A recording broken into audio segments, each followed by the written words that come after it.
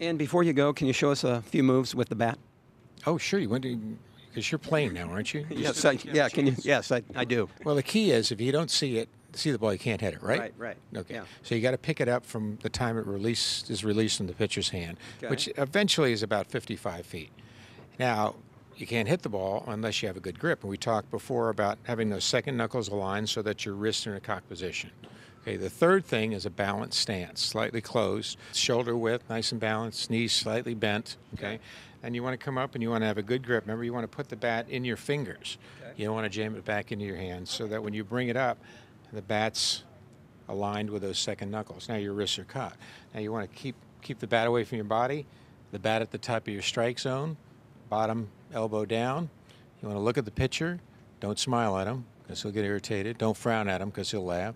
As that ball's tracking in here, you want to close the front shoulder and the front knee so you're coiling up. Then your stride so that when you do pivot, half of your balanced weight is on one side, half is on the other.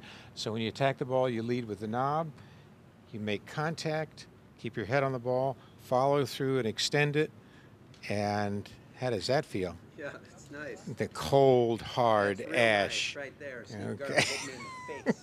Yeah, that's good stuff. One more swing now, then I move back. Yeah.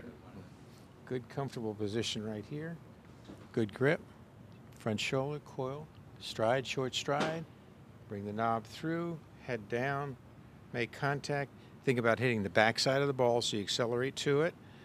Keep on going, turn the wrists over. And it's a long fly ball to right center. Cotto goes back. He's at the wall. There will be a tomorrow. That was Don Drysdale's call. It's still. Oh, yeah, it hurts me. It hurts me to this day. Let me tell you about that. Thanks. It really hurts. And we used to call Buy Steve. a couple books We used to call Steve Garvey the Popeye arms. How are the arms? Because I've shrunk them a little bit. A little they bit? were getting in the way of the driver. You know, playing golf now, and I take them out on Sundays and show them off a little bit. So.